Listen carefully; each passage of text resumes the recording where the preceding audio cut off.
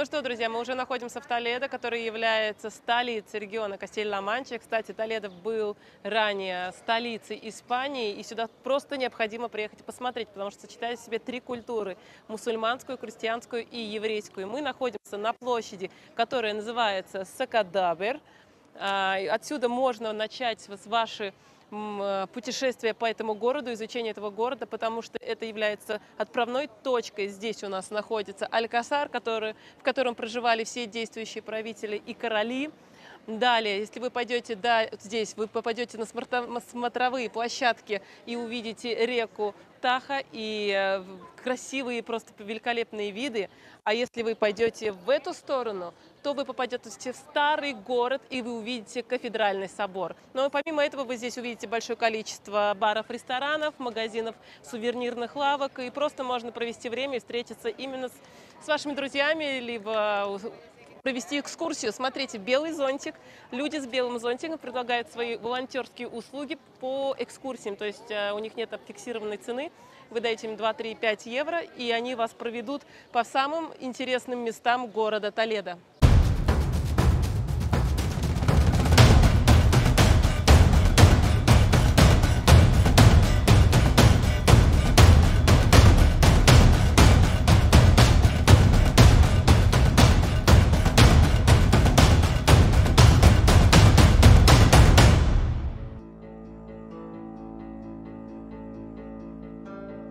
Я нахожусь рядом с Мигелем Сервантесом, который создал этот известный всем во всем мире роман про Дон Кихота. Оказался здесь, потому что он хранитель Толедо, и позади находится кровавая арка, которая была воздвигнута арабскими архитекторами. Напоминаю, что здесь совмещалось очень большое количество культур, и мы находимся прямо в самом сердце. А позади меня, кстати, находится инициировка вот этого Сервантеса. Сидит мужчина, пишет книги, как бы с ним можно сфоткаться за денежку и представить, что вы находитесь в IV веке, и рядом с вами находится Сервантес. Пойдемте покажу. Вот он, Алькасар, где жили короли, и откуда началось строительство всего Толедо.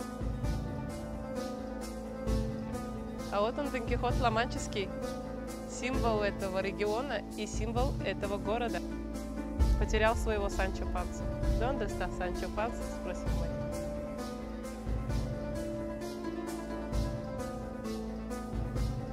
Подростки поют песни.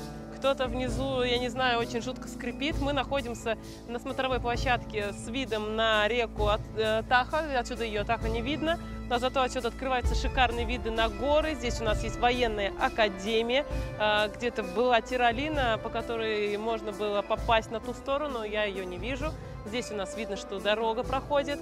И почему вообще, собственно говоря, считался столицей? Потому что этот город построен на горе, и его было очень сложно атаковать. Поэтому он был избран столицей Испании, ну и потом уже, конечно, столицей региона Кастилья-Ла Манча.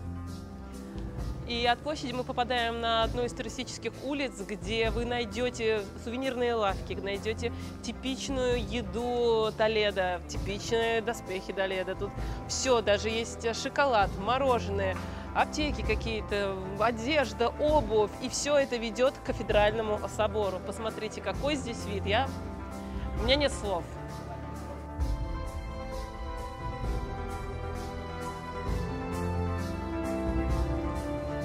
Мороженое.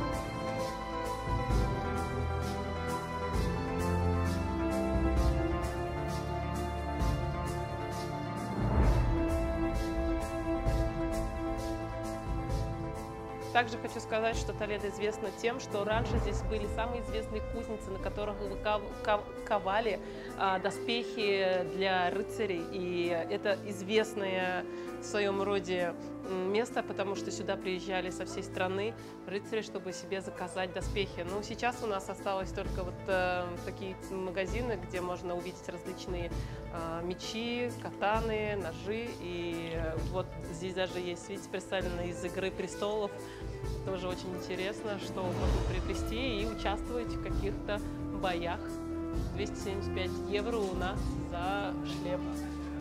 Также я хочу сказать, что здесь заказывают именно в наших кузницах, в наших толедских кузницах выковываются доспехи для фильмов, для таких фильмов, как «Игра престолов», тоже выковывались, забываю это слово, именно в этих кузницах. Все это сделано вручную и из качественного материала.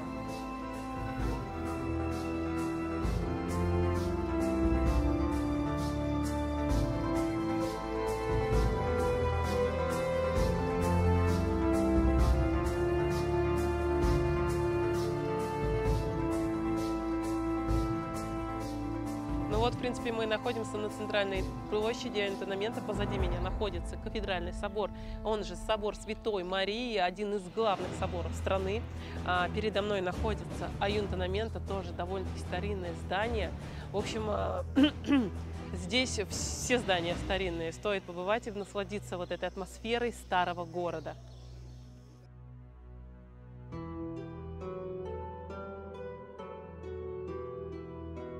После такого долгого дня, но очень интересного, мы увидели, кстати, совсем маленькую часть Толедо. Для того, чтобы увидеть Толедо, нужно пробыть здесь как минимум 2 дня и увидеть еще больше музеев. Но так как мы движемся на север, у нас нет времени, чтобы показать вам весь город. И вот после такого длинного дня я хочу рассказать, что в Толедо еда типичная Толедо и вообще региона Castilla-La Mancha – это, конечно же, дичь. И вот мы заказали здесь у нас тостада, это подсушенный хлеб, сверху намазана морсия, кровавая колбаска с карамелизированным луком. Далее у нас мясо, которое говорят, что вымачивалось и замариновалось в пиве, картофель и перец болгарский, маринованный. В общем, ну и, конечно же, напиток региона Ла-Манча – это пиво сервеса. Но я заказала себе тинто де верано, потому что пиво как бы не особо люблю. А это со льдом и освежает. Сегодня было очень жарко. Друзья, приезжайте в Толедо. Толедо вас ждет, а мы движемся дальше.